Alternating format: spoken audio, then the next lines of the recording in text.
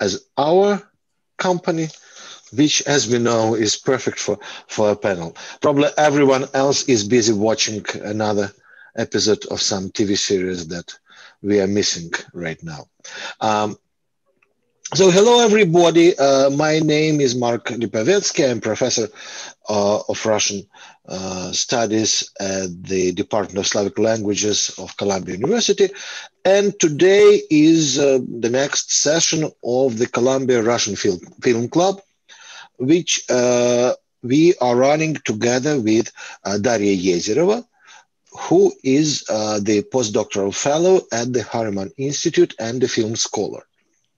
I don't know if you have been following us, but just in case, we decided this semester, because of the COVID complications, not to do the film screenings as we would typically do, but to run the series of debates, of discussions with experts about subjects pertaining to Russian film, and today even TV. We have expanded our horizons.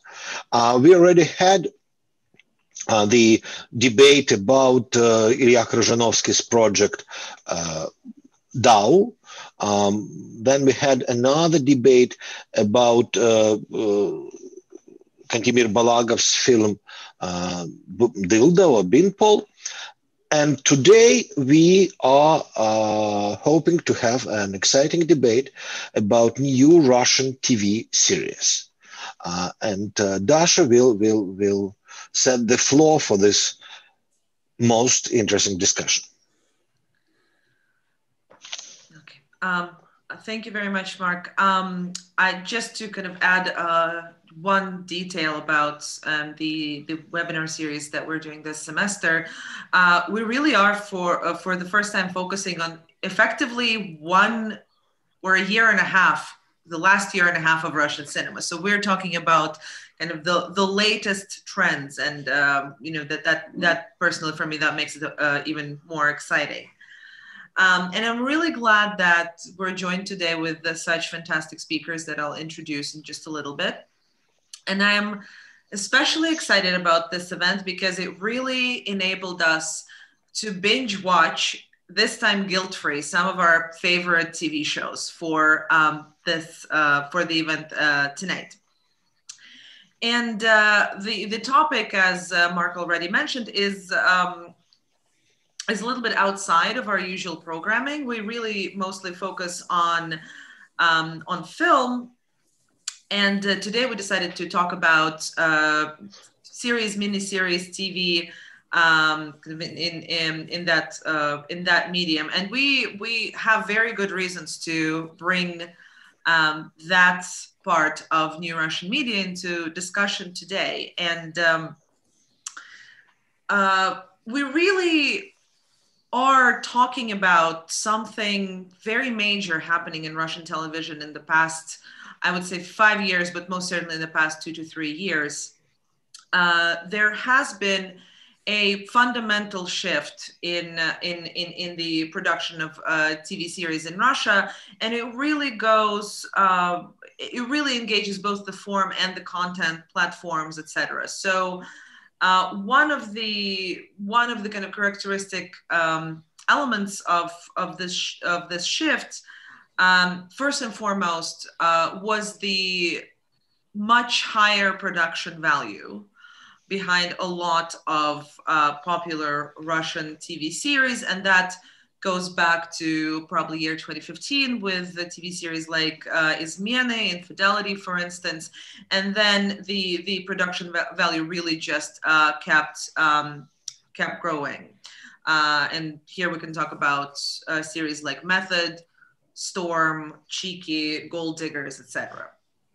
And of course, for the higher production value and the coattails of that is the phenomenon of Russian TV series being purchased by major international streaming platforms like Amazon Prime and Netflix. The second element of this change that I think Russian TV shares with its American and really international counterparts is that probably more common than ever these days is that a lot of these series are show run by very established filmmakers and have a cast to match. So just to sort of to give a few names, perhaps, you know, that we can probably trace it all the way to Ottipel, that was made by Todorovsky famously, and then Optimiste, that was showrun by Pogrebsky. And now these names are also joined by Merkulova and Chupov with series like Call Center, with Natalia Meschaninova for Shtorm, Darya, Zhuk, and Konstantin Bogomolov for Gold Diggers. So it really is a kind of a broad phenomenon in when it comes to contemporary Russian TV. And the final and perhaps most interesting change in this medium is the change in platform, and that one is I would say is probably the most important one, in that more TV than ever, more series than ever, are now premiere on online platforms and just completely circumvent mainstream TV channels, which you know, it's interesting in and of itself, since we're talking about the medium here, but that also really allowed several of contemporary Russian TV series to explore previously underrepresented subjects, some of which we're hoping to touch upon today. Because the constraints of censorship for streaming platforms are nowhere near the same ones that really apply to mainstream TV, and which makes this shift ever more interesting. And I'm going to stop here, and Mark, why don't you start introducing? Let's introduce our participants, right? So we have a great group of specialists today, all our friends and not only friends, we'll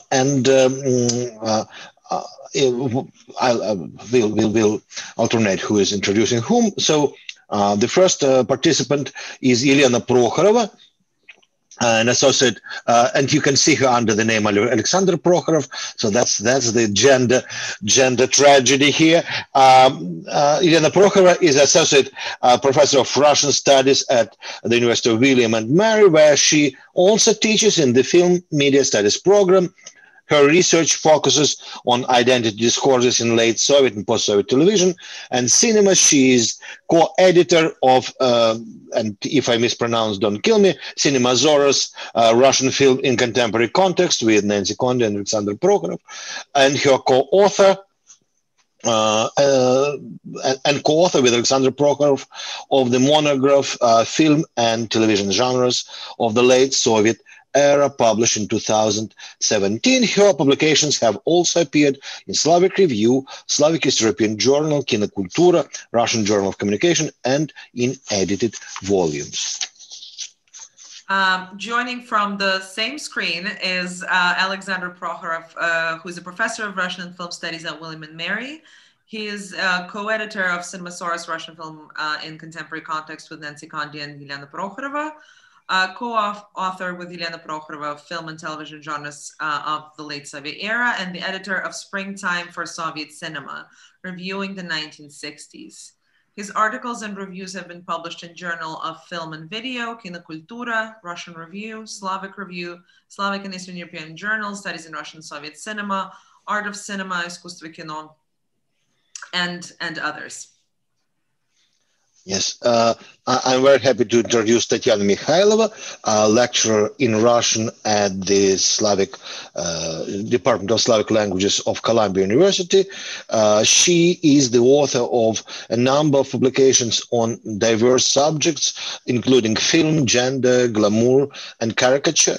She participated in such important volumes, projects as Embracing Arms, Cultural Representation of Slavic and Balkan Women in War, Celebrity and Glamour in Contemporary Russia, Putin as Celebrity and Cultural Icon.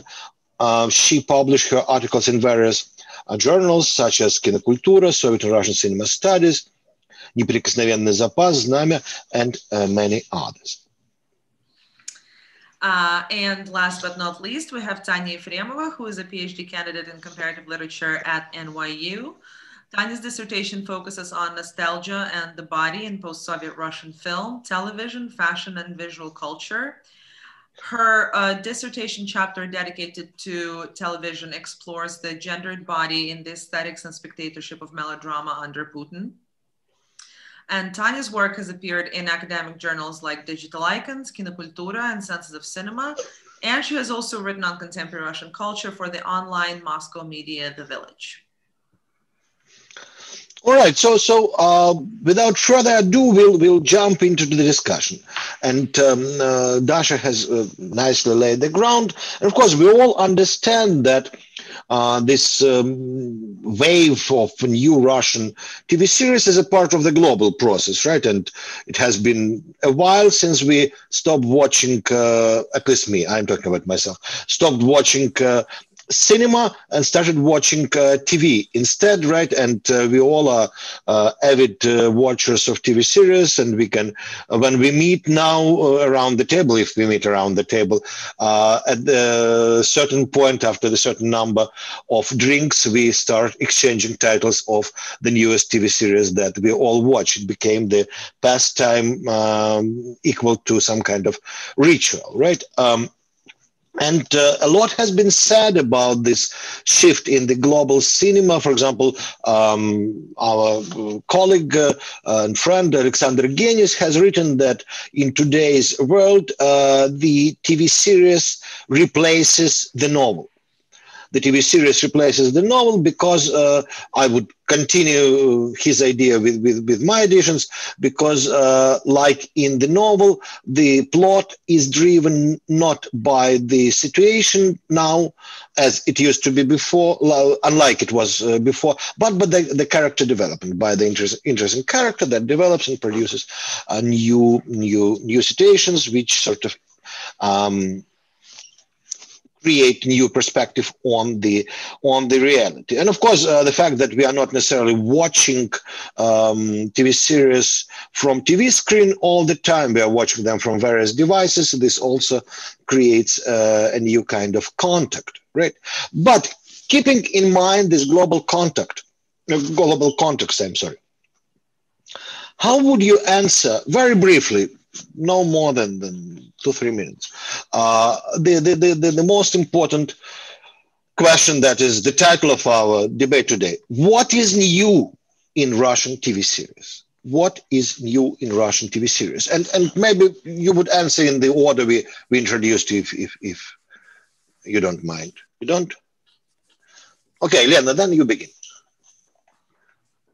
Well, thank you, Dasha and Mark, for this wonderful introduction and for organizing this really important event, I think, because we are really in a new wave of visual culture. And I just want to point out that it's such a relief when after many, many years, a couple of decades of writing about Russian television and cinema too, that, you know, it cannot do this and it cannot do that, and it is in crisis. I can finally say, not only do I watch it, but I binge on it, like you pointed out. So for me, I think very briefly, what is the most interesting thing and new thing in this series is many of them have a recognizable and contemporary setting. It is set in contemporary Russia, many of these series. Sometimes it is the present, sometimes there are some flashbacks to Soviet past, sometimes there is a flash forward to the near future. But it is, I think, really important to even recognize places, and they are not very often prettified. So contemporary setting, and because of these contemporary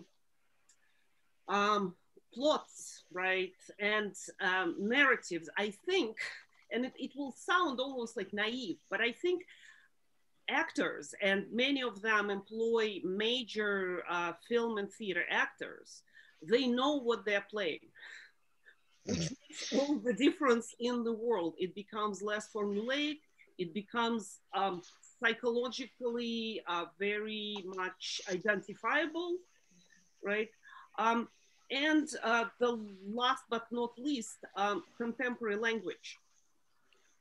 As Dasha, I think, pointed out, breaking of taboos kind of happens on these video on demand platforms, for example, more easily, right? And so you do not have to follow the recent Russian law, right? On using on obscenities, you mean, right? Yes. Basically, you can hear the real voice of Russian culture, right? In however formulaic situation is, but you can still recognize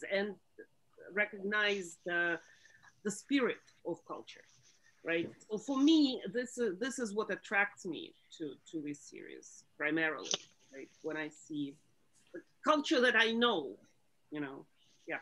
Okay. Okay. Thank you, Lena. Thank you so much. Thank you. Okay. So what is new? Let me start with new professions. A profession of a showrunner, which emerged now full way on Russian television production. And to give you some examples, Semyon Slipakov, if we, for example, look at some of his recent productions, he gives the general idea, and then for each episode we have very often like a new director who creates for this particular idea. Valery Todorovsky would be another example of a showrunner. It's a person who combines kind of production of main idea with coordinating the kind of narrative creation, but there are other directors who work for such a super producer, and this is very new. Film festivals, right? We know about film festivals for many, many years, but now we have television festivals, and we have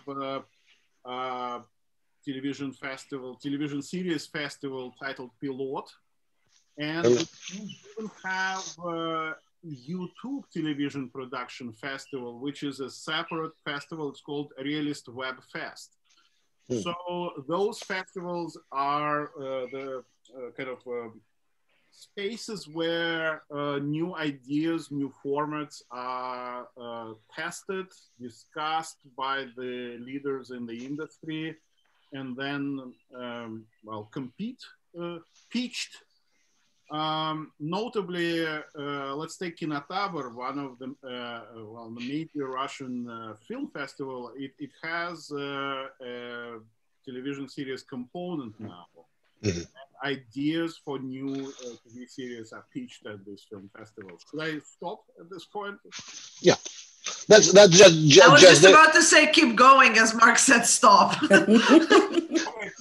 gave the idea pitch, so it's a pitch. You will have. Okay, so who will dominate you? No, let's stop here because we will have a chance to jump in, right? Thank you, Sasha. Tatiana, what do you think? I feel that actually right now it's a wonderful time for Russian series. Why? Because finally we can see that they reached a level of certain comfort with this world presence, so to speak. Because I do not feel any longer that it's just some provincial outlet which is always looking up to the Hollywood standards or wherever standards, considered to be the highest ones, because we can see some amazing achievements that actually made their way to Netflix, which justifies actually to the level of production, both commercially really well performed and done. And of course, the quality of material, if not unique, then exotic enough to interest Western auditories. And this is as well, coming together with the level of comfort of the domestic consumer. And this beautiful combination brings us to the question that we are really witnessing some sort of growth and blooming of this genre. And we are lucky to be, really so overfed with some of these products, because it's hard to imagine that we will prefer sometimes watching Russian series to the famous ones, because right now, for example, Western ones, because we all went through this amazing attachment to, for example, Scandinavian noir dramas, and we went through all this very unhealthy relationship with beautiful corpses and dismembered bodies, which are never actually. And Walter White, don't forget Walter White. Yes, of course. And I feel like I'm still in that relationship. So. Yes, but the thing is that when we are looking at these newest films that also enjoy a couple of corpses here, a couple of corpses there. In Russian television, we actually can see merits already, because it will be spiced with something so unique and so actually here almost ethnographical. And at times, so good that it makes a certain pleasure to once again look at it. Therefore, I think that this is, as I said at the very beginning, a new level of comfort, but I second Lena's opinion about language, that finally we're getting to this new territory with some jokes we haven't heard before. Because, every time when I watch shows from the 70s and there is a joke, I already ready to finish it. Now, when, we have people joking, and they're joking a lot. We will be talking about this, why actually humor becomes such an important part of Russian serials. So, these jokes are new, and these jokes are quite complex. They hint on many changes, societal changes, and indeed changes in culture. And as Lena said, that testifies that it's indeed a contemporary art, and it's contemporary in the best way possible, that we are actually ready to learn something new while living it. And so that's what on my page. Thank you. Thank you so much. Tanya, over to you. Sure. Thank you all very much for this chance to talk about TV in such great company. And I would like to agree with Elena, I think, and probably develop this idea of the contemporary being so important a little bit further, because for me, I think the most important thing that's new about Russian TV series right now is the focus on the local context in the contemporary moment. And I think the combination of the two is really important, because if we think about 5 years ago, when the television scene was completely determined by the national channel productions, we will see that the majority of this series were either set in the Soviet past, like Otsepel and Optimisty, or adaptations like Children of the Arbat, or completely lackluster melodramas. They were completely obsessed with the past in terms of the stylistics and the topics. Or there were some comedies, in fact, that were set in the contemporary moment. But the comedies we're talking about were largely adaptations or franchises of popular foreign productions, like with Interny, Моя прекрасная няня, Univers. Exactly, right. Mm-hmm. So the series that we, I think, are going to be discussing today largely like Olga and Chiki, they are an entirely different product, which is closely informed both by the local context and the present moment. And this combination of the two, I think, is very important because it allows to raise certain issues in a completely new way. So, of course, when we're talking about nostalgic productions, we still are dealing with the present moment there too. But some conversations become resonant when they engage with the realities that they inform them, especially when it comes to class, for example. While Soviet settings, they don't necessarily picture the Soviet society as classless. They are really capable of addressing class anxieties, I think, in the same way as we see done in Chicks and in Olga. I think specifically Chicks, they go beyond merely using stereotypes and responding to anxieties, and they manage to raise issues concerning domestic violence, sexual harassment, prostitution, gender fluidity, bureaucratic structures administrating child rearing. All of it is stemming from our local context and is incredibly timely at the same point. I don't think TV was engaged in these conversations even 5 years ago. And I think they are largely happening on TV now more so than in contemporary film, which is largely a global trend. And Russia is actively participating in it. And the other thing I think that's important is the genre diversification, because it felt like the television scene before was very largely dominated by the melodramatic genre, whether it's our insistence on a particular ending that would end in a status quo, always and obviously. What we have now is this shift away from melodrama to something that's a dramedy, a kind of a, hybrid genre, cringe comedy meeting Chernucha, like we see in Chicks, or sitcom meeting detective, like we see in Обычная женщина, I think. And I think it pretty much, this diversification itself already disturbs the status quo of the television scene. Okay. All right. Okay. Thank you. Thank you. So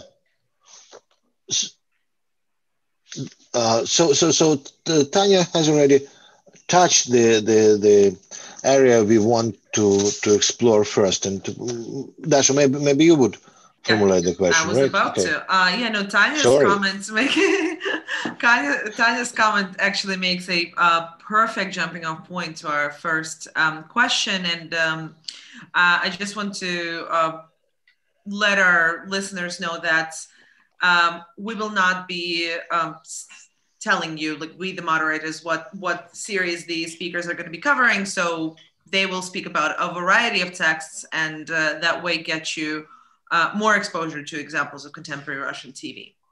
So the first question that would like to hear your opinions on is women's subjectivity and representations of gender, and like Tanya just mentioned, including queer identity, more broadly has come to the fore of recent Russian TV series. Do you think that these representations reaffirm traditional gender roles, or are there ways in which they really attempt to challenge heteronormativity and speak in the order, if the spirit moves you, in whichever order you prefer? Maybe allow me to start. Sure, because, of course. Tanya mentioned that, it's only recently that these topics of complexity that treat normativity appeared.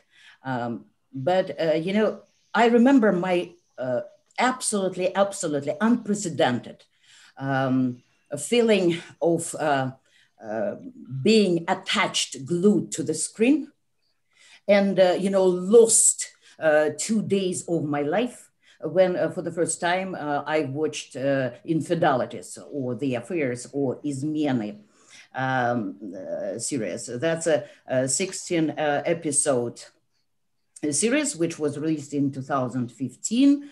And just to remind you, of course, many of you have seen it, that it was produced by an absolutely brilliant team. You know, the director himself who took this wonderful script by Darya, who was 31 years at that moment, and wanted to explore issues which were not, in her opinion, explored in needed depth. So the director of this film was Vadim Perelman, at that moment nominated for 3 Oscar nominations for his The House of Sand and Fog movie. And, you know, the whole situation when you see the Russian series, which is directed by the, you know, famed Canadian-American film director. And you have this constellation of stars, and you have the main character in this movie who actually is a married woman having an affair with 3 men simultaneously. So, you know, that was something, you know, maybe not so intriguing for you at all, but for me it was, because you remember that in 2014 there was a big shift in the state policy towards family and towards these, you know, moral values that some family should represent. So all gender, right? And gender, right? All this, and even before that. And even because, but that was especially when Mizulina actually started the process, and it went with lots of lawmaking.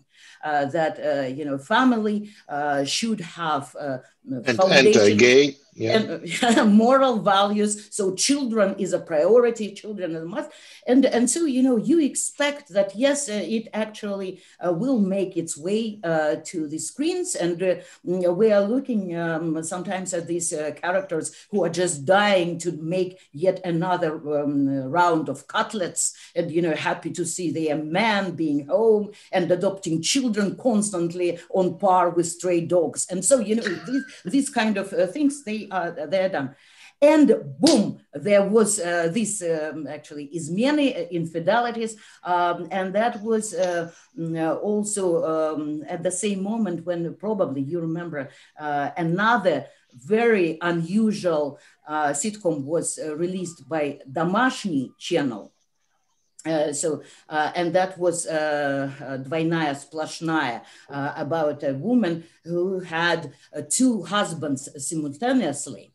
And she was a great wife for both of them. Her husbands lived in different cities, and actually she was commuting in between her family obligations. So, you know, 2 women, one is the character from Infidelities, Ася, and actually this super alpha wife from Dvойная Sploshnaya, they actually made my 2015 year much more happy than I thought it would be after all these changes. And to talk briefly about Izmeny, what's so new? So, you know, the question itself of actually being far from, you know, moral example of a Russian woman, you know, and having 3 lovers. So what, you know, 2 or 3, it doesn't matter. It's already a transgression. It's the hugest transgression against patriarchal moral. And, you know, that's what actually brings an idea of ownership and women being property, or being a commodity, women being, you know, immediately dependent on them. And here we saw a woman who actually just defied all these norms and all these conventions, and went away with lots of encounters and freedom, actually, which brought not only pleasures, because Ася confesses that she just loves sex. So this adoration and proclaimed value of sexual life suddenly was in a way in a stark contrast with what we've seen once again being on a country level, that we have firming in one area and this absolutely unconformist, absolutely free woman who was not judged by those who produced this series. At least, Darya created such an interesting story behind that, some men involved in the project wanted the character to be actually punished somehow. So it was, a story within a story when series untangled. And therefore, what happens here that this freedom, that was, of course, disobedience on a bigger level, so to speak. And it brought very unusual topics that instead of, this concentration on love and family values, it brought a topic of responsibility for the freedom, because this freedom that actually can be seen as almost Don Juan-like behavior, unusual for women in Russian culture. This freedom also brought a question of violence. And suddenly this love and violence were coming together. But once again, violence here was mostly, an allusion on this absolutely closed world where if one takes a path outside of normativity, will be encountering violence and causing violence and, bringing violence. So, it was an unusual project. Very complex, very open to interpretations. And I'd say that, it's only growing and getting better and better. I've seen the ratings and critics are very fond of this movie, of this series right now, more than they were, a long time ago. And 5 years had to pass, right, in order to make it appreciated. Right. Mm-hmm. So we have a question to you right away from Yanis Siligakis. I think that if you answer very briefly, that would be good. Yanis writes, haha, if you're going to go down, you may as well go all the way to the bottom of the pit.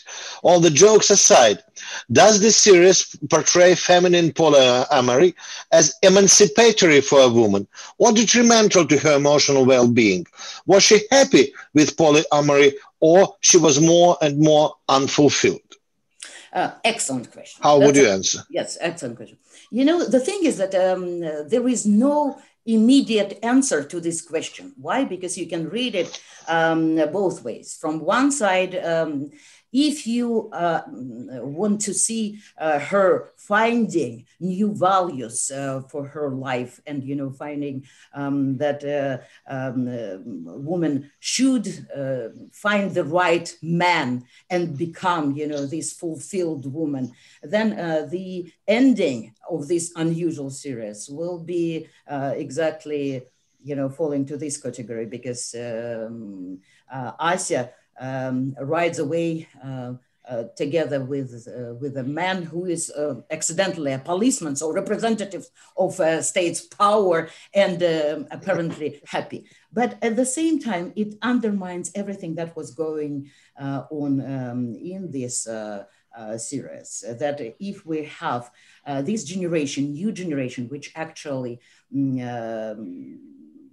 according to sociologists at least, enjoy sex just for the value of sex, and do not constrain themselves,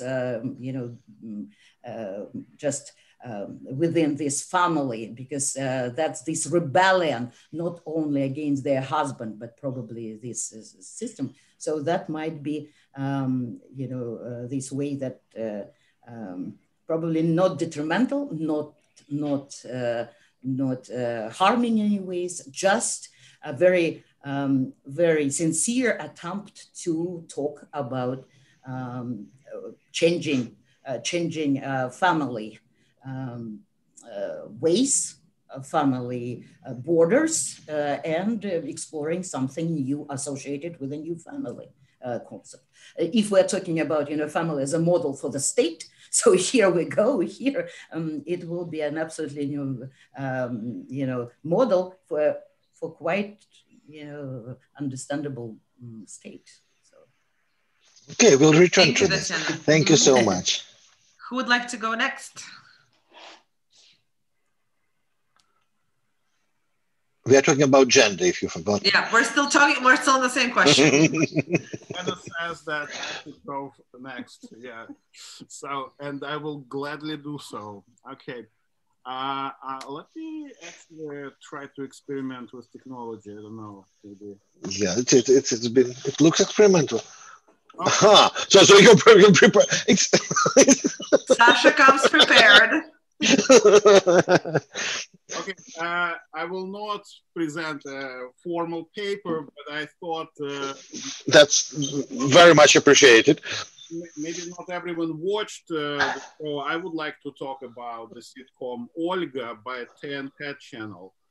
And I would like actually to capitalize on Tatiana's ideas about changing the structure of the family, and to use the term my friend and colleague Vlad Strukov is using in his article about Olga, family, a community of family and friends who kind of support each other and upset and challenge the heteronormative structures as we know them. So this is a TNT channel show about Terentiev family, which the first season aired in September 2016. By now we had 4 seasons, and it is a show about a community which I wouldn't call a family, I would call it a family exactly, because it kind of challenges the borders and I would say hierarchies, gender hierarchies as we kind of imagine them. And it is definitely a female kind of dominated community with Yana Troyanova, a major, I would say, theater, cinema, and television actress, and what is important, I think, a leading female comedian, I would say, on contemporary Russian television stage. So she's at the center of this slide that you see her playing Olga Terentieva. And we see a multiple kind of generations of women in this family, with the first season revolving around Anya on the left, who is a pregnant teen mother who is still in school, and the entire first season revolves around her pregnancy and social and physical complications around it. What I would like also to mention about this particular sitcom, which was, I think, especially kind of visible and revolutionary at the time when it appeared, we have female comedians at the center, and we also have something which was released on TNT channel. TNT channel is owned by Gazprom Media Holding, and Gazprom Media also purchased a streaming service at this time called RuTube. So this particular show appeared both on TNT channel, which has a kind of a legacy broadcasting system, and at the same time on streaming service of RuTube, which kind of, it had this dual kind of release for an increasingly fragmenting audiences who watch it mostly on the internet rather than on broadcast television. I would like to make one more point about this show, and maybe to invoke some words which were already... Sasha, I'm sorry, could you please play in this slideshow mode? It's too small. Slideshow mode, right. Yeah, yeah. Okay. So Tatiana talked already about the fusion of genres and Tanya, I think, not Tatiana. Tanya, right? Yeah. Tanya Efremova, what? Tanya Efremova talked about dramedy and the fusion of genres. So Olga is an example of dramedy. And I would say we need to invoke one more category here, that is of intersectionality, while gender is, again, and Tanya talked about this a little bit before me. Well, gender, I think, is the central category for this particular production. What is, I think, also important for it, it talks about ethnicity in intersection with gender. Olga has 2 children. She's a single mother, one from an Azeri father who now lives in Baku, and another one from a shadowy Russian businessman who now lives in Thailand. So it has this kind of transnational family with tenuous and not so tenuous ties. Social class is very important, and I can talk maybe during the discussion about this. Many reviewers talk about the show as set in the working class neighborhood of Chertanovo. And we can talk about in which way Chertanovo is a working class neighborhood or not, but it's definitely a show that deals with the gender, class, ethnicity, and sexuality, and in a very productive way. So I talked about Gazprom Media and Rutube and TNT. And I would like to conclude with saying that if there is any change or hope for Russia in this show, it is in the changing constructions of femininity in Russian history. And the way the show kind of presents it is through several generations of women, with Anya being the most kind of recent kind of mature Putinism generation, Olga being the generation of the 90s, her younger sister generations of the 2000 to the 0 years. But there is also kind of an interesting matriarch figure there, a grandma played by an outstanding Russian actress, Rosa Khairulina. And she plays this kind of, I would say, queer Baba Yaga character who is a magic helper and a highly powerful female presence in the film. So we have this kind of women-centered history which exists parallel to the really destructive male kind of community which is on the margins of this kind of family of women.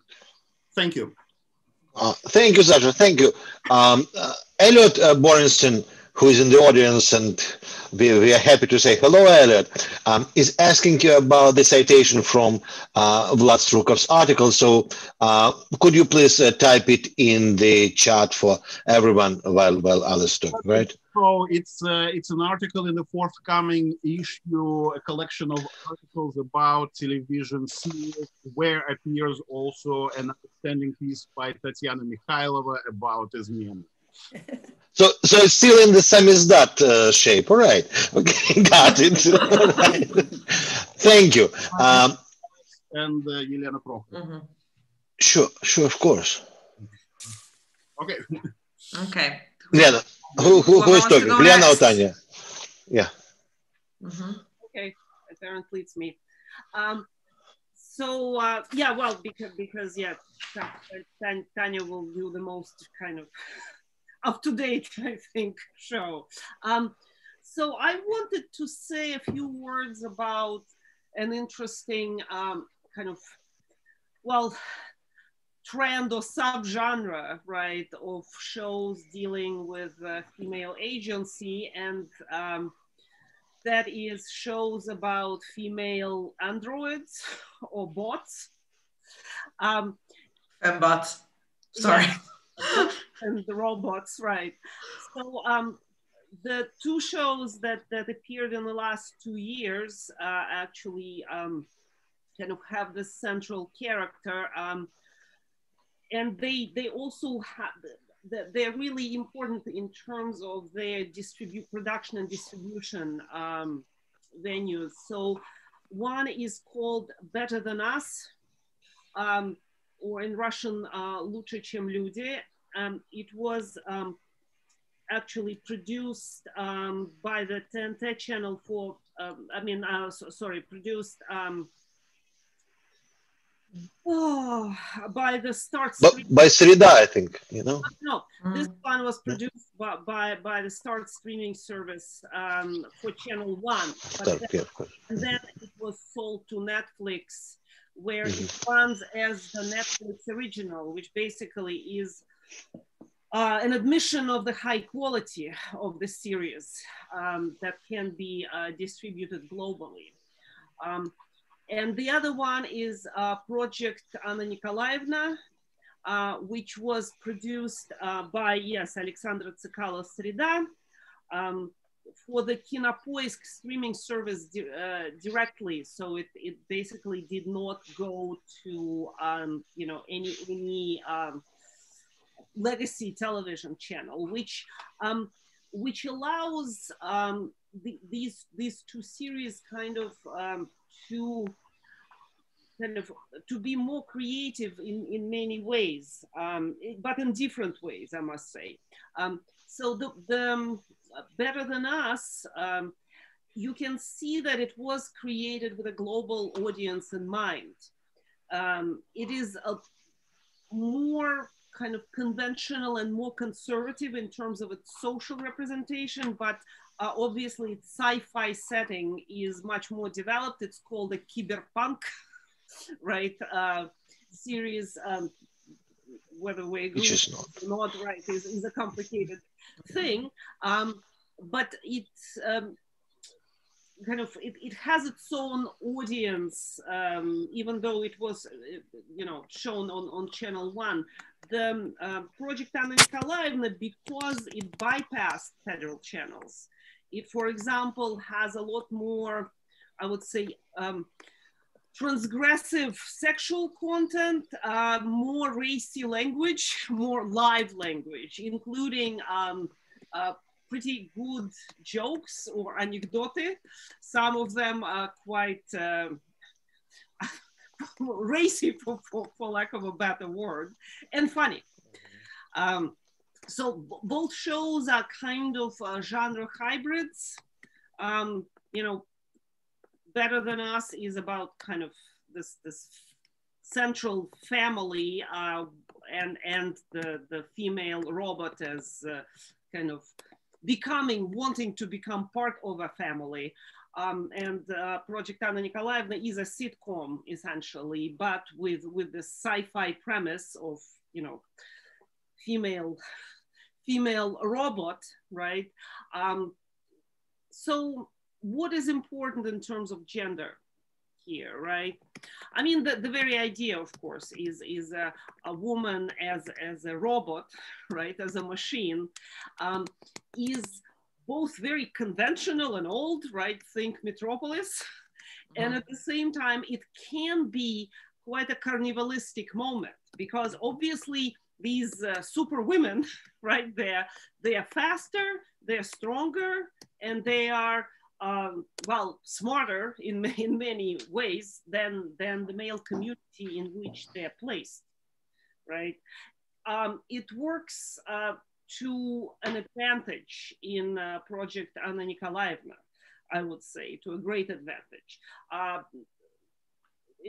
Basically, this bot was created, or android was created by the Ministry of Internal Affairs, the MVD, right? The experimental part of the MVD, and sent to be tested in a provincial Russian town in a police unit. Of course, all male police unit, right? So we have a kind of a tension between a female, right, who is, a superhuman.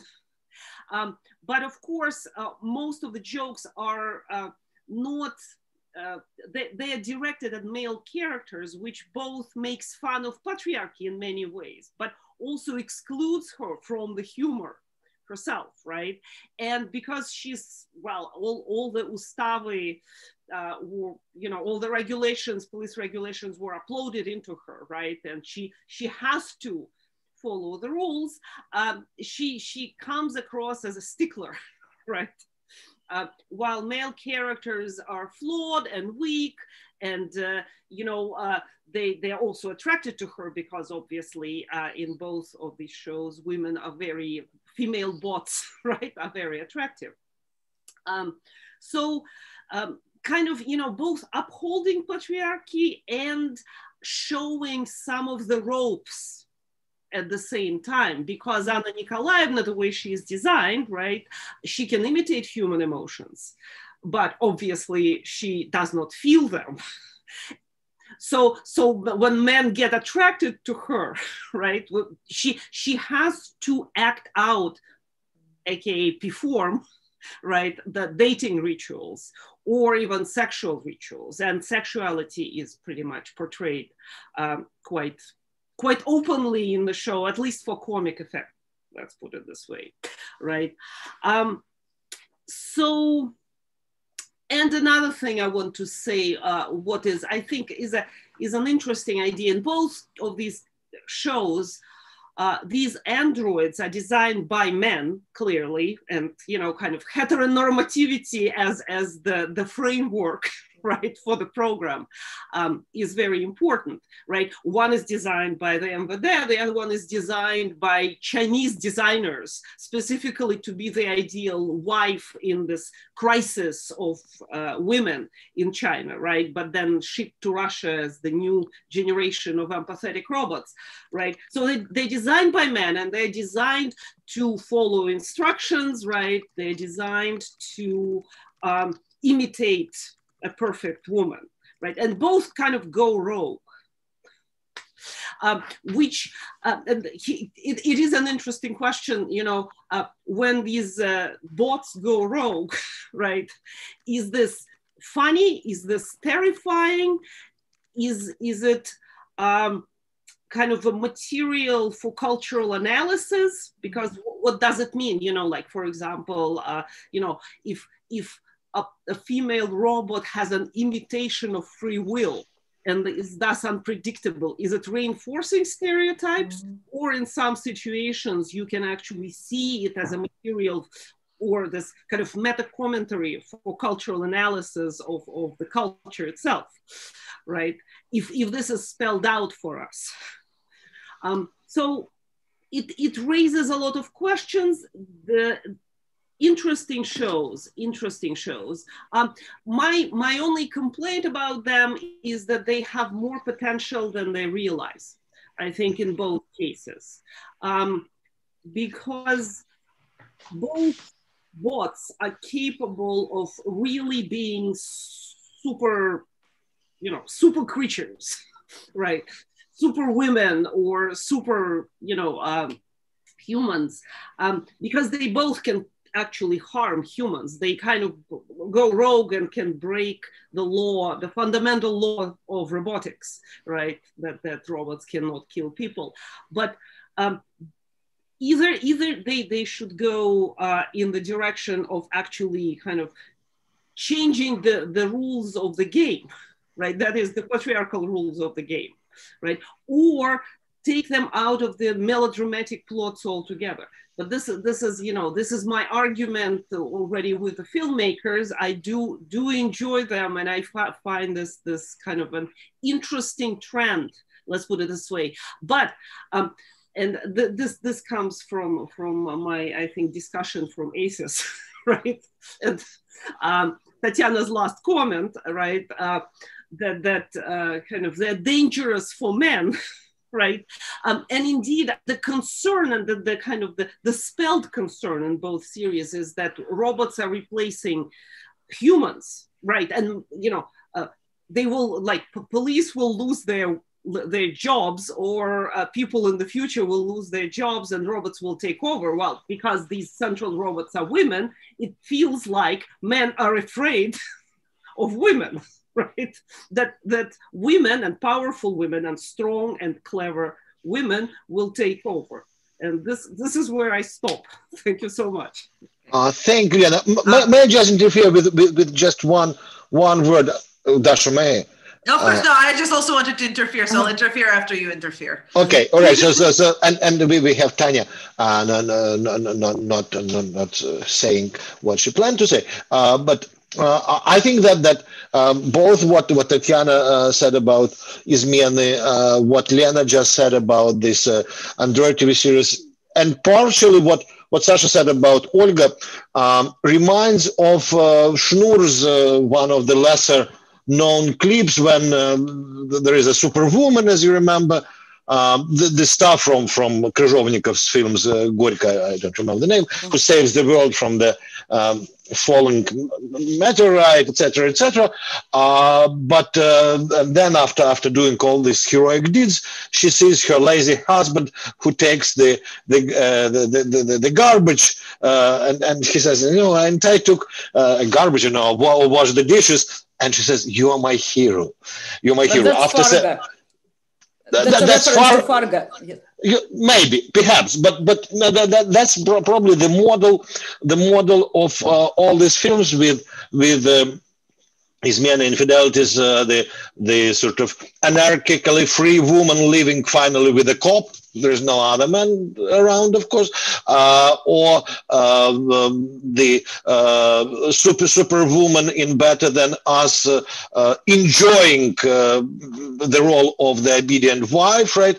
Of course, with Anna Nikolaevna, it's a little bit more complicated, but still, of course, when she is functional, she is first of all taught to produce laughter at any silly joke of men, and that even men are scared by her sort of desire to please. Right. So we have here some kind of, as Lena mentioned, actually, competing tendencies. Right. On the one hand, there is a desire to show a stronger and independent and sort of free-willing woman, right, who breaks apart from the given gender structures. On the other hand, the logic of the TV series, of course, TV series is a long genre where the logic is indeed at the display, pushes her back into the resemblance of this structure.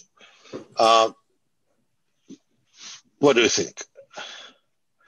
May just very shortly, briefly. Very briefly, yeah. Okay. The thing is that, when we are talking about these better than humans women, what they have resemblance to the characters that we've seen before, women soldiers, who were exactly this stiff, this rigid, and not exactly fitting, because when they were killing, that's a moment which actually made them inhuman in some way.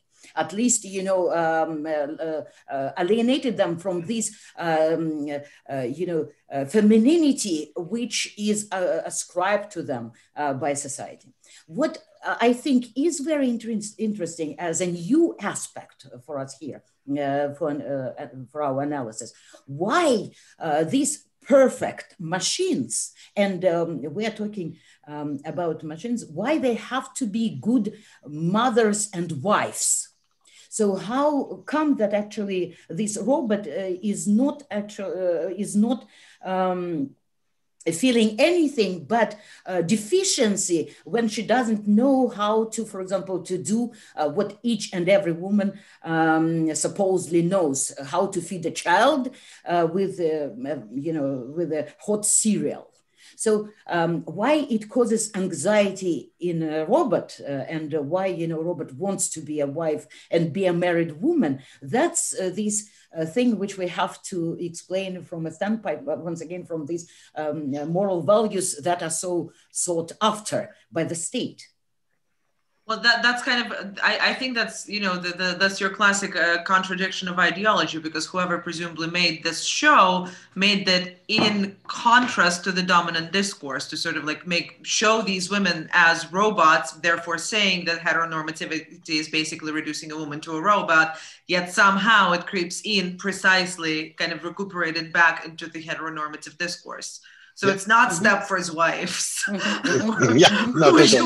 which would have been better. And to hijack the conversation, because I just did, I also understand that the only thing that I can think of right now is that someone should write a piece on comparing what's going on in the West with the, I don't want to say the West because that was bad, in Netflix and Hollywood, and compare it to Russian androids, because there's been a similar trend in kind of in TV both and in cinema, but precisely with portraying androids as hyper feminized. And I'm thinking about Umbrella Academy for TV and Blade Runner 2049 for cinema, with Ana de Armas serving this kind of perfect kind of hoop skirt 1950s housewife look. So I wonder if they borrow from that, or if there's kind of a national narrative there. But I really want to get to Tanya's take on gender, because that's I'm really looking forward to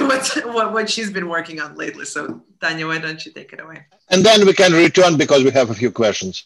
And we have a follow-up. Yeah. No, and in the questions we have questions about better than humans. So Lena, you're on tick. Well, I mean, yeah, just to answer Elliot's question, yes, I do think you're right that the representation in Better Than Us is truly fully stereotypical, especially, well, since I did not see the series that it allegedly was kind of based on. First, I think it was a Swedish series, then there was an American remake, then there is the Russian remake of these remakes. I do not blame them for remaking multiple times. I mean, this is kind of an interpenetrating global culture, of course, right? But the fact that Russian bots have to be so good looking, there is something really kind of almost like fetishistic about it. This is not even stereotypical. It's beauty to the point of when it becomes threatening, in my view. And when they keep talking about, like they have more in the verbal discourse, more kind of interest, potential interest, because they're all afraid of her. Right? Where is she at this point?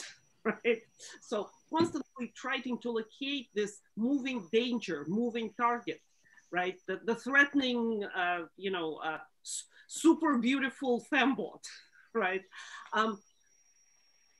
In the narrative itself, in the visual part of it, she's completely frozen. So it is both kind of the pinning her down visually as this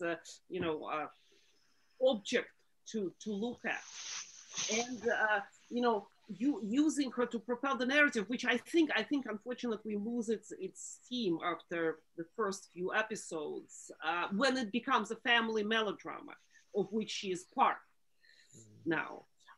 But to answer Yanis, I think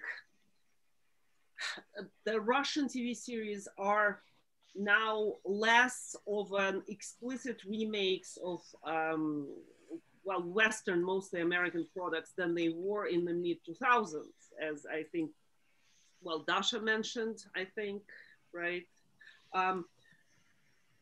But there is this cross-pollination, let's put it this way, that is I think Russian viewers of this series, especially the younger people who watch them on platforms, are very, very savvy. If you read their comments, right, in many of these series, one of the pleasures they have is to basically kind of finding the references, finding the quotes,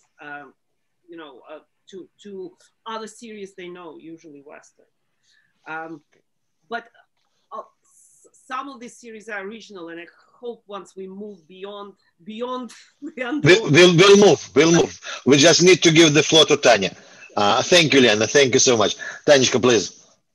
I kind of wanted to go back a little bit to... Yes, please go back. Mark's polemical question about how somehow this revolutionary agenda almost strangely meets the structure of a TV series that's pretty much is asking for a happy ending that drives the whole narrative to a heteronormative structure back. I'm sorry, my internet keeps dropping, so I'm sorry, I just had to pop out. So to an extent, I think this is also what we can see in Chicks.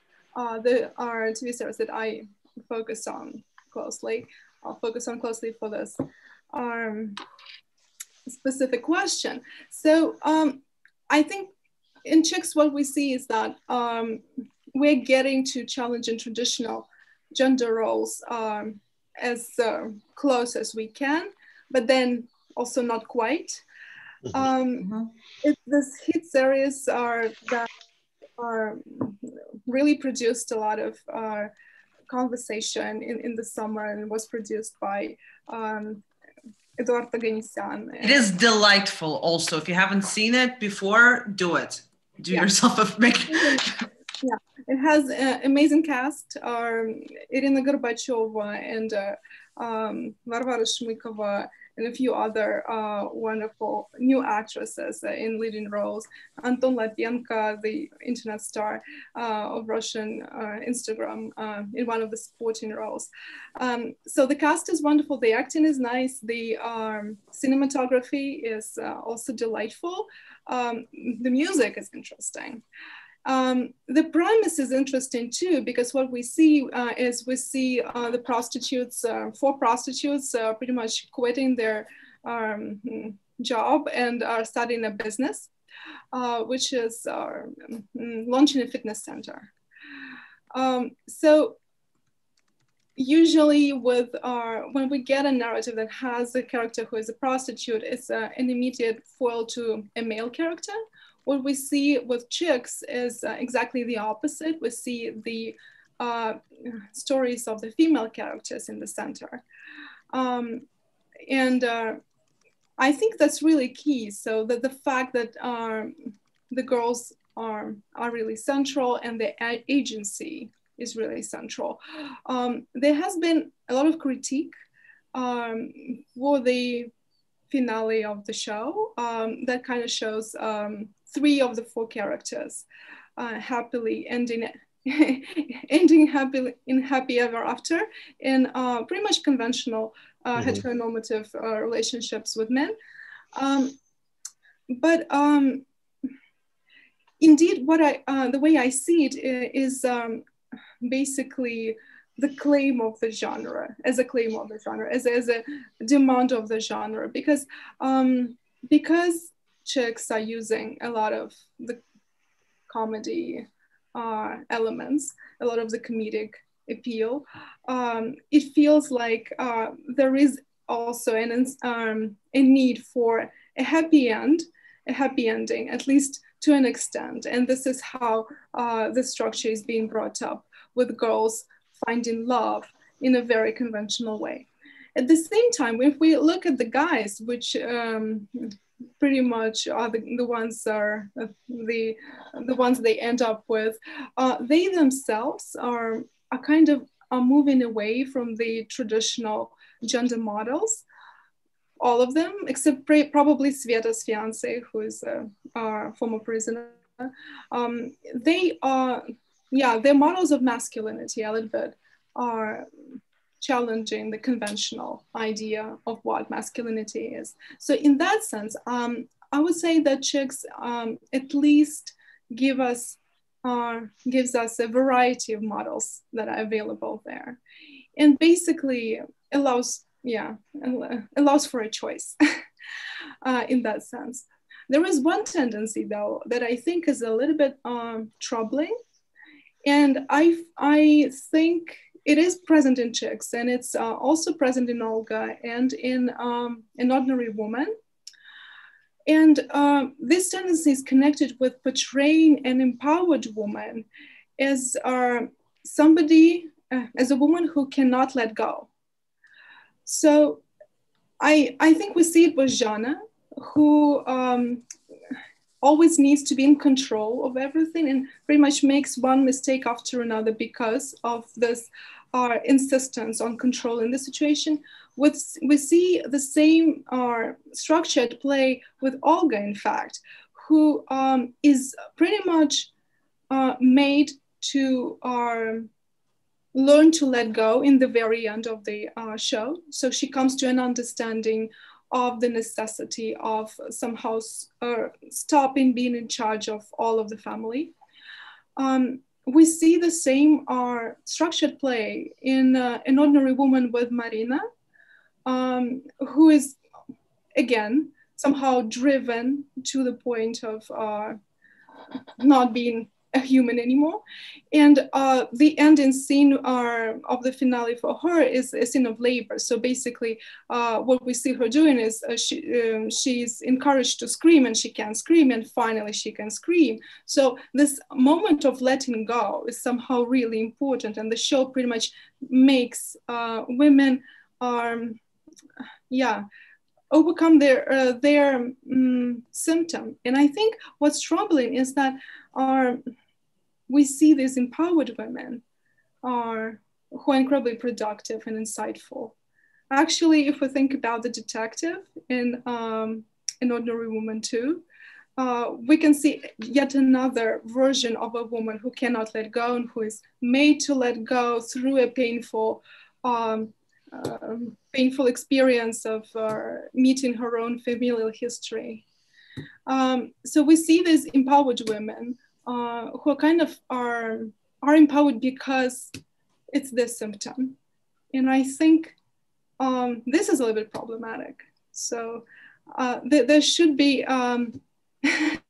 there should be a way of being empowered without necessarily being a control freak on the Russian screen. And so far, these are the structures that I think are kind of dominating the images of women who are empowered, productive, and insightful.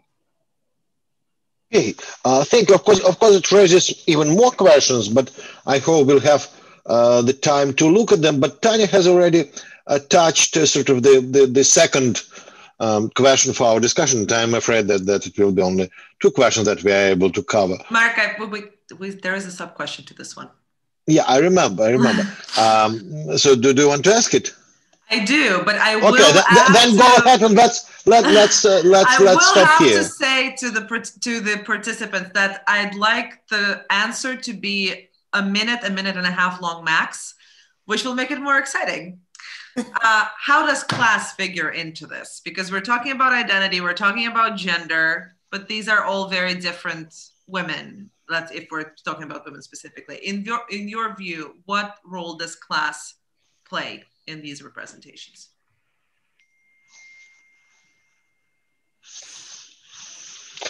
And I think that we should begin with Tanya, because Tanya and maybe Sasha, because in Chiki and Olga, class is really more prominent than anywhere else. Would you agree?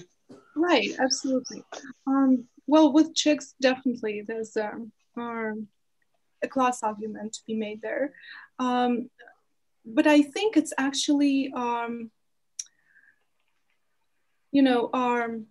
women who are being marginalized, they pretty much have nothing to lose, and they have even more agency and more drive to feel empowered. If I think, for instance, about the way female characters are represented in chicks in comparison to Содержанки, the gold digger. Excellent one comparison, yeah. What we see with chicks are women who maybe it's hard for them to let go, but they're active and are driven by their own goals. What we see with the gold diggers is this conventional, I would say, approach of representing a woman as a mystery, as femme fatale in a way that is totally male fantasy.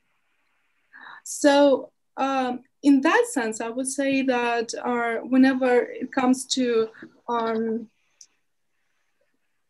talking about upper middle class, we are still very much dealing with our female body being an object of purchase and are somehow responding to fantasies, the patriarchal and male structure.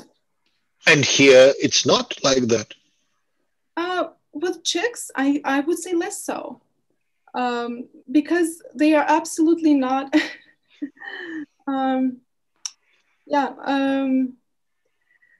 Once they are somehow transgress their professional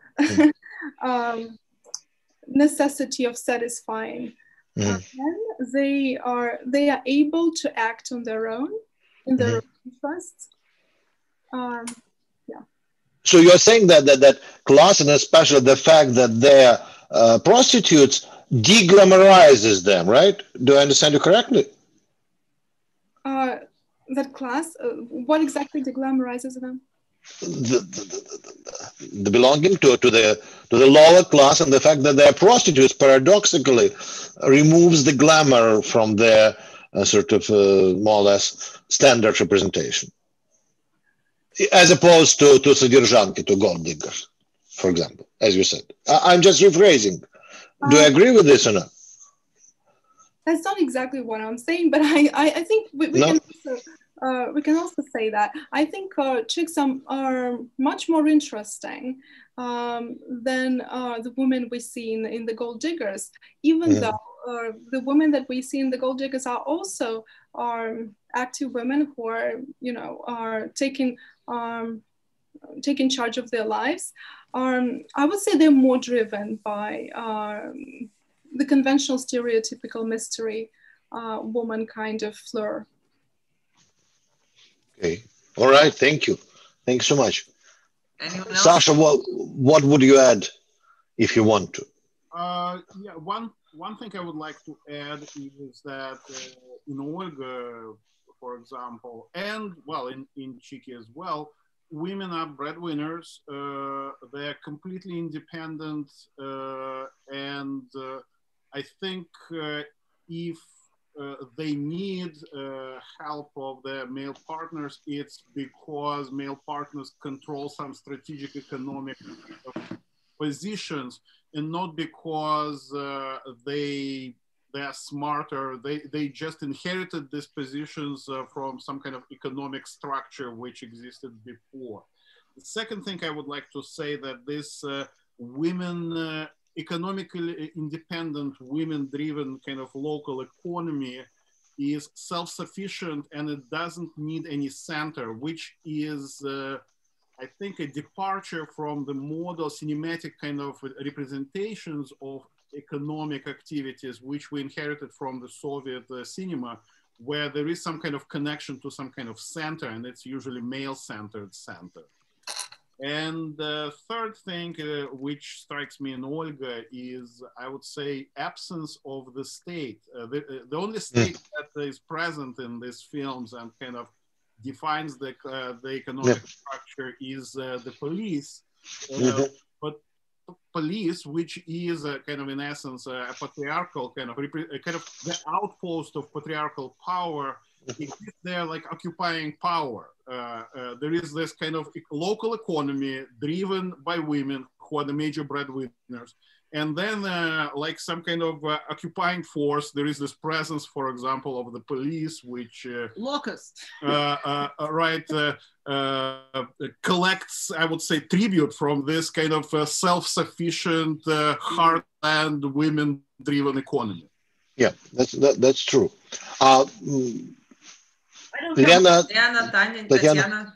I mean, honestly, in these shows, Better Than Us, it looks like in the future money will be overcome pretty much. I mean, yes, the bots can be very expensive, like 11 million euros, but by and large, characters do not need money. Money not mentioned very often.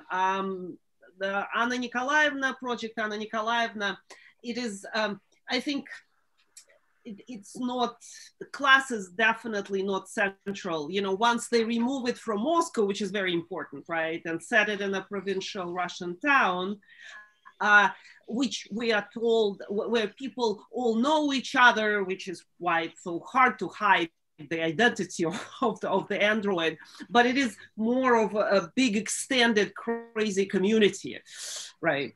Where people, you know, the alcoholics and the sober people, but other than this, it's a very kind of traditional, kind of somewhat carnivalistic, but lovable society. So not much to say there. You know, I think that actually class works really well in many of the latest productions. And it's important. It's definitely important. Why? Because it allows to create the new normalcy, so to speak.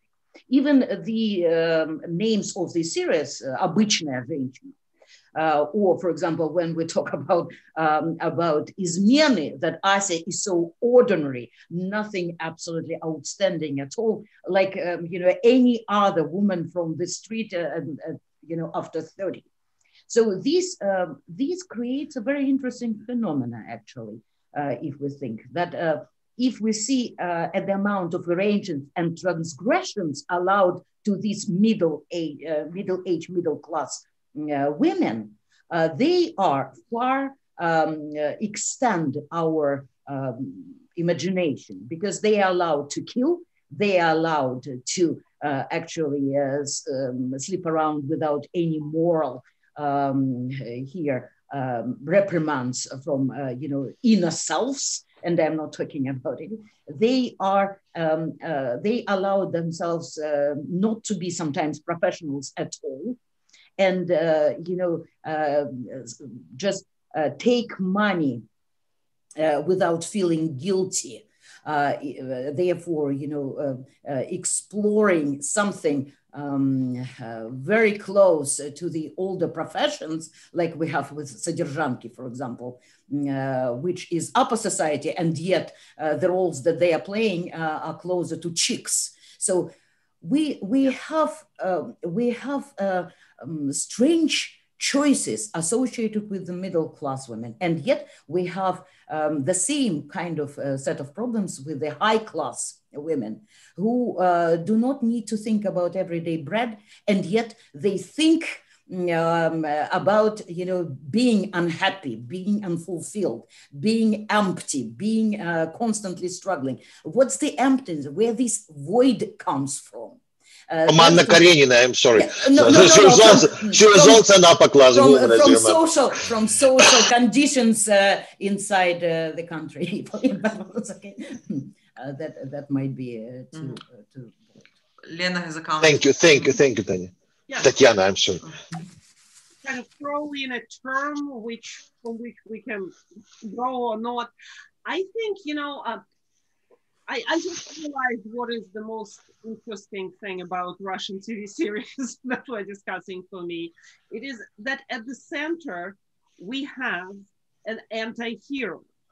It is not a traditional hero. And Russian culture has been, well, I mean, you know, really ambiguous about this. You know, we love heroes. We love socialist, realist heroes. We need somebody to set a moral example, and certainly Izmeny, I mean the affairs, and certainly Ordinary Woman, and certainly Olga, right? All these are anti-heroes, right? They are morally ambiguous. There is no idealism to them. They have dark secrets, some more than others, right? They are badasses. And this is what makes them truly interesting, because an ideal female hero is a snooze, which exists in a male-controlled world. These women kick ass. Excuse me for using this in the public forum. No, that's fine. Excused. One comment, but like great female comedians and great anti-heroes. I want to sort of follow up on that, because, you know, we've been talking about Dasha, you're frozen. May I say something? Yeah, well, when Dasha unfreezes, yes. Sasha, say something, please. Okay. I want to add two things to what Lena just said about anti-heroes. Well, there is an old book, but I think a very interesting Bakhtinian analysis with the title "The Unruly Woman," and I think this kind of the unruly woman comedian is somebody who is at the center of contemporary Russian TV series. Very often it's in some fused genres like, what Tanya talked about, or, dramedy, yeah, and sitcoms as well earlier. And the second thing, in case of Olga has a boyfriend, Grisha, who is this ideal man. And I think what is done— Super good, yes. It's the inversion of your kind of standard kind of flawed male protagonist with some kind of ideal female partner next to him. What the creators of this TNT show Olga did, they inverted this. We have a flawed, and because of this highly complex female protagonist, Olga, and this kind of idealized two-dimensional kind of male boyfriend. Yeah, so it's a version of kind of a traditional kind of character distribution. Yes, and quite tellingly, Grisha is in the funeral service, right? While Olga is sort of the embodiment of life. Dasha apparently has some internet problems. I hope that she will join us, but so we were planning to talk about other genres, talk about detective series and comedies, but the time is up and we have questions. So I suggest that we will move the discussion to our audience and let you answer the questions. And if you can mention, yeah, I can say, if you can mention genre and go beyond titles that we discuss now, that would be great. But Lena has a comment, right? Yes, I have a comment. Lena. I have a comment in response to Elliot's point about the— Please read the question because the audience cannot see them, only we can. In relation to the anti-hero, interesting that the anti-hero trend on American TV started out as almost entirely male, but here it sounds like the opposite. If we think about The Sopranos, right, Breaking Bad, what else? House of Cards, Dexter, Mad Men, yeah, obviously. Even among the recent ones, I would say that certainly we have the method where we have the classic noir anti-hero played by Khlebnikov, right? But in these most recent TV series, there is a lot of female anti-heroes. And I want to point out that Ordinary Woman is kind of conventionally discussed in the Russian media as the Russian version of Breaking Bad. Mm-hmm. That is an ordinary person, right? An ordinary middle-class person who is cornered by circumstances and kind of both discovers the dark self and talent for breaking the law, right? And kind of a rebellion type of thing. But somebody, I forgot who, pointed out that, of course, if you closely look at Russian households, the head of the household is a woman for many, many, many decades, if not a century. Mm-hmm. And so the fact that Anna Mikhailova plays, Walter White in the Russian series as this anti-hero, and it's so on point, so believable, right? What she has to do mm-hmm. In this male world. It is a very good point that it could be that Russian anti-hero is a woman. Mm-hmm. And I think that you answered I'll just a second answer Tatiana's Telegakis question as well. Yes, Tatiana. Yes. I'll just be very short. The thing is that, you know, one of the possible contexts for reading Olga, I know that you will shout at me right now, that will be Razan, like Razan Bar. Yeah, because that will be an interesting comparison to look at these two actual women as both heads of the household and matriarchs. And we can see that even the outline is the same, because what we have, it doesn't matter that that's an apartment versus the house, but it will be the same couch and the same kitchen where most of the things will be discussed, the same sister in a way, and you know, the same problem with, if not husbands, then children. So, and the same actually economic position, not so well done. And therefore, you know, it might be an interesting for us case to look where the whole thing will develop. Because with the grandmother, as you remember, she was actually put in a box, in a coffin. So Baba Yaga is no more, in a way. That was a symbolical death for her. And therefore, you know, what will happen to Olga and what will be the outcome? That will, and because we know what happened with creator Razan, yes, and where she is now. So. Yes, this is true. Dasha hasn't finished her thought because my internet because of the awful. technical differences. So maybe you'll do it now. I'm glad I caught the part of the conversation. And if I get dropped out, I'm sorry. That's through no fault of my own.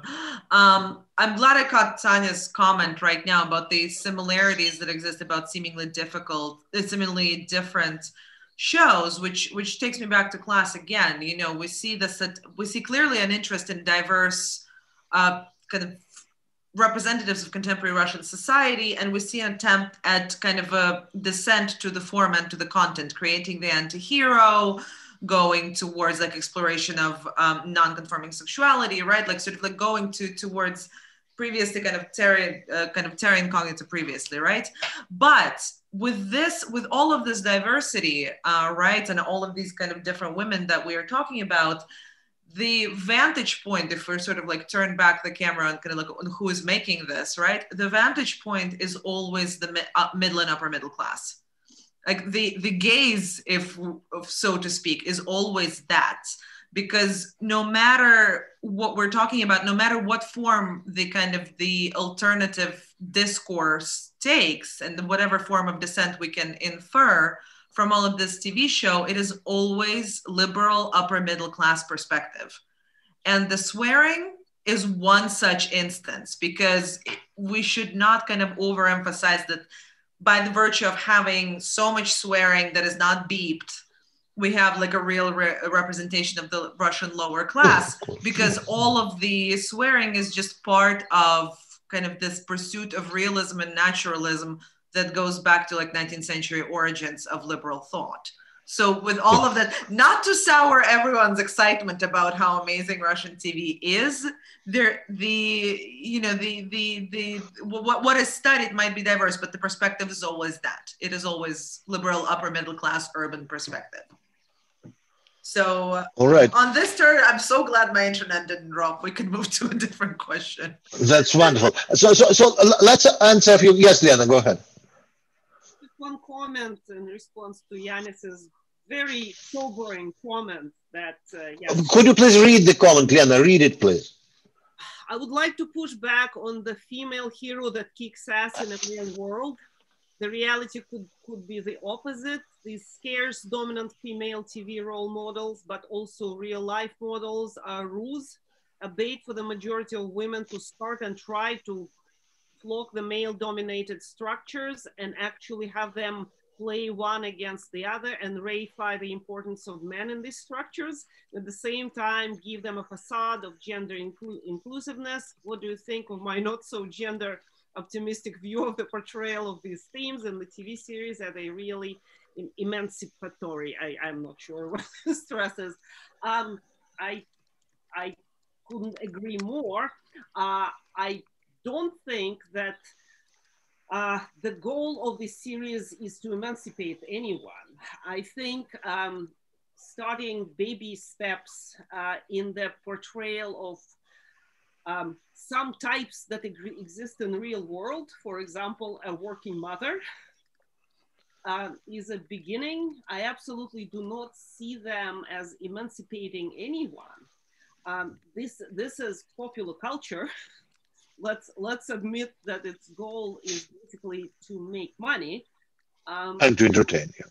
And to, well, yes, but you know, wrapping the entertainment, right? As yeah, no, absolutely. And by the way, I must say that better than us, if there is anything that you retain from it, is the product placement for Sberbank, which controls, and in the future will control everything from medical care to basically psychiatry and economics. So yeah, I'll just. Okay, thank you. Sasha, okay. As a footnote to Lena's comment, I would like to mention that Sberbank now runs one of the major streaming services in Russia called Oka. Actually, banks are more and more kind of present, and the internet providers like Yandex, for example, combines banking services with streaming services. So it's a common trend that, again, to respond to Yanis, I would say that the visibility of patriarchal structures does not suspend or upset them, unfortunately. So you actually started answering the question from Carol Yuland that we received in the beginning of our conversation. Dasha mentioned the importance of platforms and the different relationship that streaming programs have with the censorship than do programs on regular channels. Would each of the panelists comment on this? Which way does influence flow between the two platforms? Many thanks for this discussion. So Sasha has already commented that Sberbank has it all, right? Basically, and no, I don't think that everybody has to comment on that, but whoever wants to comment on that. Do we have any comments? Yes. Well, I would say that there is definitely more taboo breaking on platforms, and even if a show does appear on federal channels like The Method, which appeared on Channel 1, it was screened, it was broadcast at 23:30, that is almost midnight, because as Konstantin Ernst quite correctly divined, right, you cannot show the audience, the typical audience of Channel 1, which is also the audience of Channel Russia and all of them, right, which they define, producers themselves, as women 65 plus, anything resembling The Method with its serial killer murders and extreme violence. But shows like this can appear on platforms no problem, because the audience there is not only is experienced in watching this, expects it, I would say. Which is also quickly follow up to that same question, just for our speakers who may not be familiar with Russian TV standards. What can be labeled extreme violence or like explicit sex, it's not Netflix standard. It's still pretty tame, but by what you can see on Prime or Netflix, or even on actual regular American television. So there is kind of like double down on what Lena just said.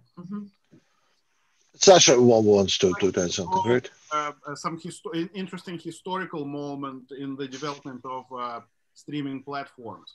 There was this format on Channel 1 called Городские пижоны, City Slickers, which was a late time broadcast of TV series which in the US appeared on HBO or Netflix.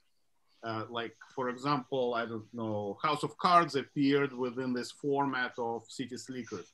So this format existed from the beginning of 2010s, I think, maybe 2012, till the appearance of full-fledged Russian streaming platforms. And in a way, it was within the broadcast television an attempt to kind of have this late night screenings as something that targets,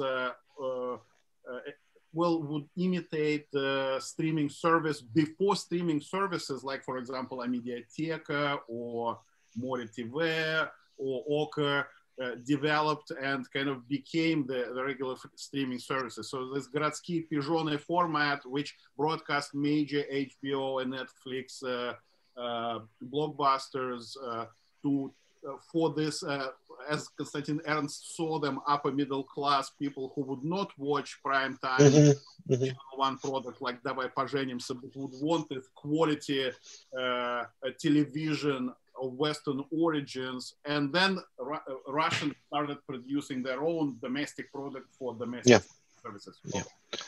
So may I ask everyone the question, sort of, to use the remaining time for maybe it, because we don't have any significant questions in this sort of chat. Mainly we were talking about successful films, right? Successful series, right? We may extend this list. We may add, for example, some comedies, right? Some detectives.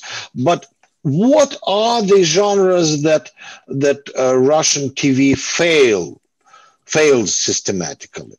Where do you see sort of this new wave didn't reach or cannot reach? And why? And why, of course, right. Sure. Yes, Tanya. I think maybe what we can say in terms of like a stark contrast between the television scene in Russia and basically Netflix and Hollywood, as Dasha has described it, is the absence of sci-fi and dystopia shows. And probably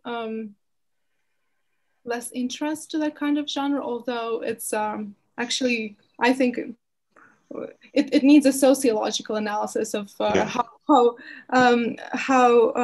popular these kind of shows would be. But the recent example that we had of a Russian TV show that was kind of trying to go that way was Epidemia, which premiered on Netflix under the title To the Lake. So that I would agree that was a less successful attempt of a Russian intervention. It seemed like was quite derivative in what it was doing, what it was trying to do, and at the same time it was kind of exoticizing its own context at times, and I think it might be actually seen really natural within the framework of Netflix, but in terms of the local audience, some of the attempts that the show made at self-exoticization were actually alienating. So there's this absolutely. There's this insistence on the use of the Orthodox tradition somehow as this way of saving the scene, saving the characters in the very end, and the double wedding scene looked really weird, I would say. Are they saved in the end? I've seen only the finale with Chinese troops arriving. No, that's right. But I mean, throughout the series, we see so much insistence on this in terms of, the father is praying and kind of like reaching peace in that way, and kind of the story with the woman is getting resolved because of his prayer, and then the double wedding scene is just really weird, honestly. So like this strange alternative insistence, I would say a reclaiming of religion and kind of separating it from the connection with the state that is what is going on. But at the same time, so yeah, because the kind of religion that we see is kind of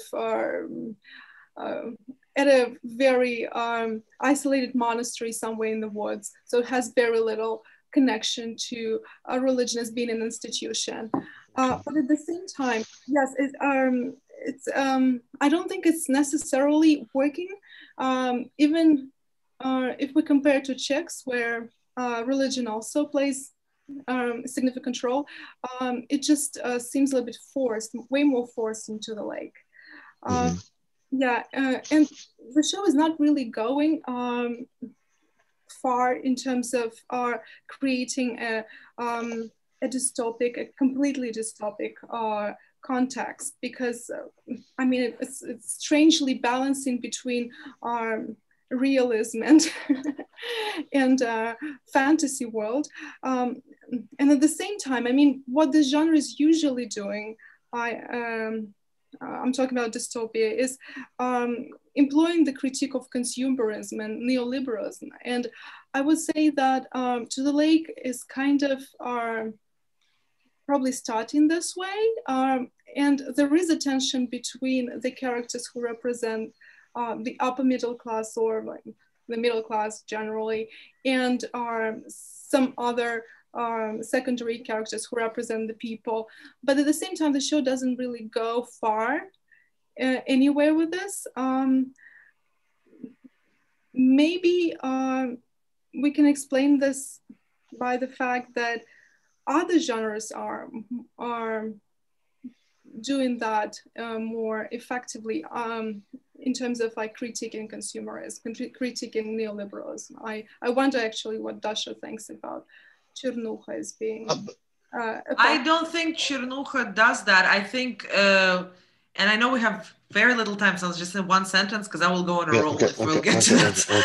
I think the understanding of the inner workings of neoliberalism in the Russian cultural discourse, it's still very nascent. Like it's still kind of in the bud. It's about to emerge.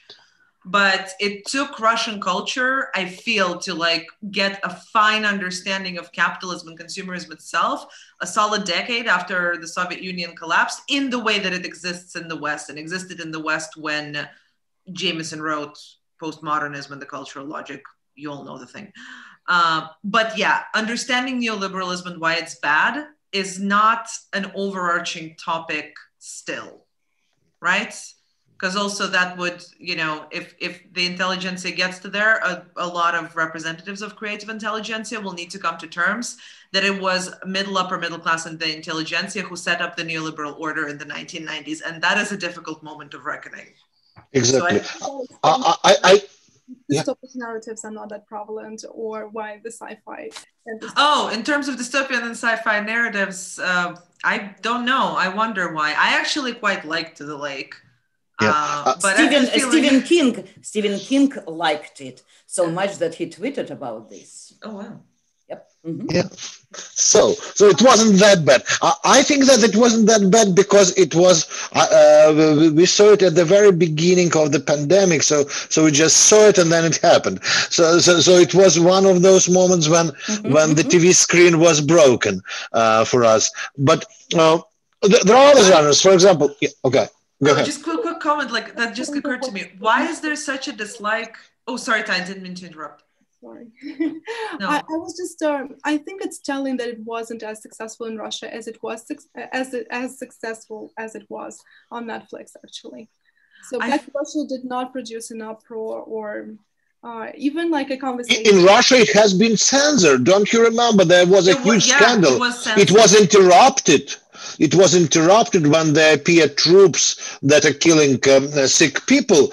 It was interrupted, civilians, right? Interrupted for a few days. And then in the next episode, they inserted the radio broadcast saying that some kind of rogue people in the army uniform are killing sick people. I cannot remember anything like that since when. I don't even remember since when. But another question, for example, sorry? They brought it back though, right? Yeah, of course. Yeah, sure. There are other genres, right, which are either failing or underrepresented. Tatiana is nodding, and then I will give the floor to Sasha and maybe Lena if Lena wants to add. Once again, really, short commentary. So what I am really dissatisfied with, that's biopic, so to speak, in this series.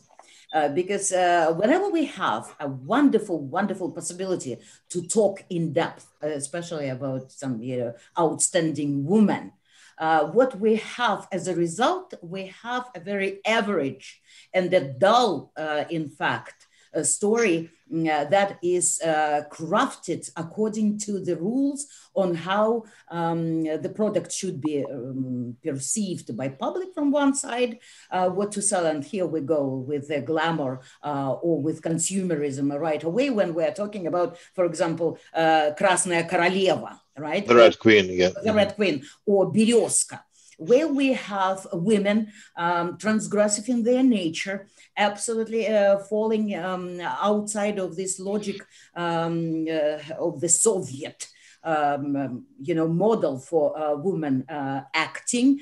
And what we have constantly unsatisfied with her feminine, either virtues or values or family, person who is struggling to fit in. And we know that these women were not fitting in, and they did not want to fit in.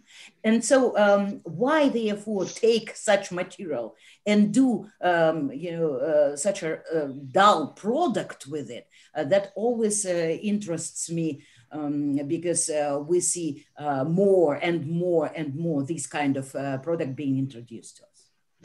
Thank you. Sasha, please.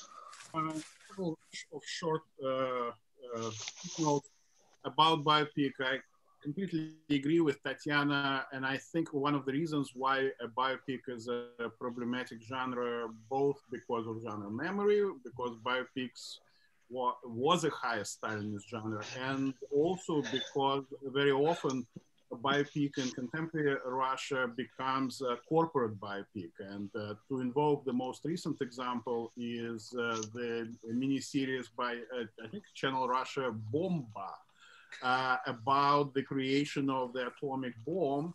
And it's a kind of, it's funded by Rosatom, which is a Russian atomic energy agency. And it celebrates, I forgot, the 75th anniversary. So it's a kind of a biopic about a corporation at the center of which, among the major corporate captains and very efficient managers, is Comrade Darya and some other lesser characters. Less efficient. Less efficient characters, right. Many of them are prisoners in the camp. Second, I would like to go back to the notion of kind of trying to fathom the dead ends of neoliberal economic order. I think Olga is one of the shows which tries to kind of navigate the territory through the genre of dramedy and to kind of map the territory of this kind of neoliberal economic space and the dead ends for the characters in this new economic order. And finally, a really short note about Chertanova as a setting for many blockbusters and the TV series in Russia.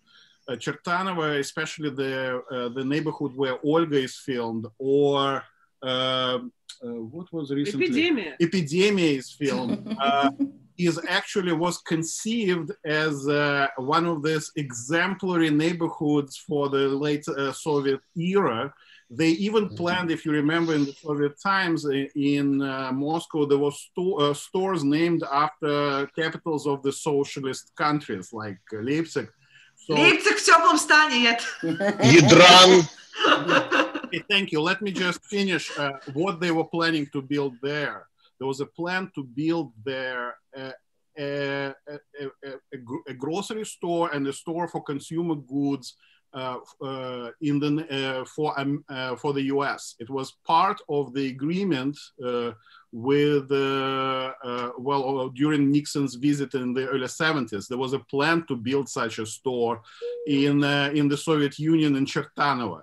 And probably if they built it, the Soviet Union would have ended a couple of years earlier, I'm afraid. So it never happened. Walmart was never built in the Soviet Union.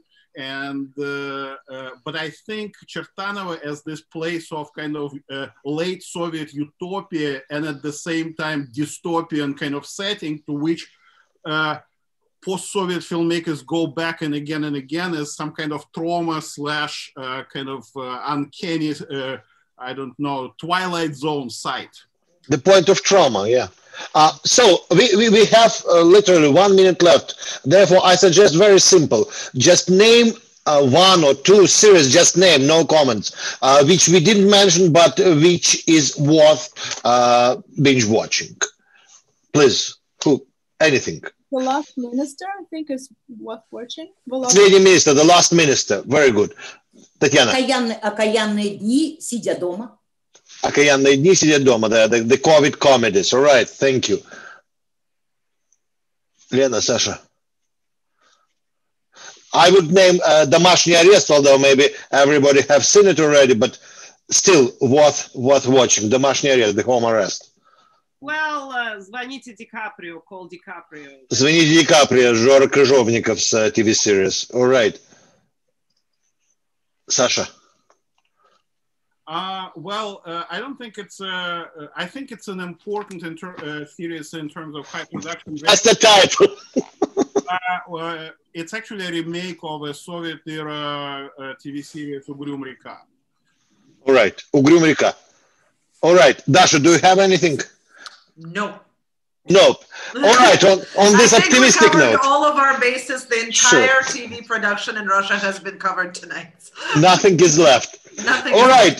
All right. Okay. Thank you so much. Thank you, dear panelists. We had a great time. And thank you, those who stayed with us. And thank you, Elliot Borenstein, for being with us. And thank you, Yanis Sigilakis and Carol Yuland for your questions. And I hope we didn't disappoint you. And I hope that the series won't disappoint you either, or disappoint you less after our warnings. Sasha, what? Thank you. Mark, okay. All right. Thank you, guys. Thank you so much. Thank you. Thank you. I just want to point out to Elliot Borenstein after the Netflix series, I'm not sick of Kirill Caro. I absolutely cannot stand him, and I don't know why. But I understand that he is also a type of anti-hero, that is non-heroic hero. And he's everywhere, and this is probably what upsets me. Elliot, and I am sick. I am sick. I am with you in this one, so I can't see him any longer.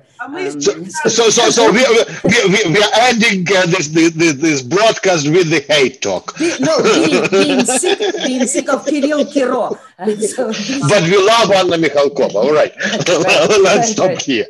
Okay. Thank you. That is it. Thank you so much.